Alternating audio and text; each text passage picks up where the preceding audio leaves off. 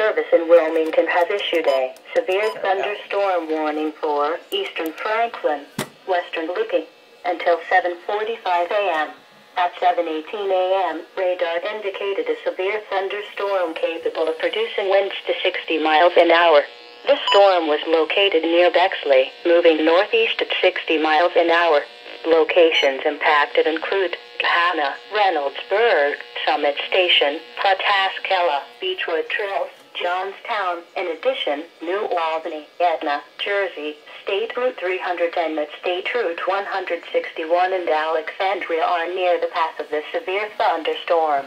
This includes the following interstate: Interstate 70 between mile markers 101 and 117.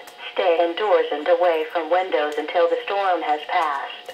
A tornado watch remains in effect until noon Wednesday for northeastern Kentucky and southwest Ohio.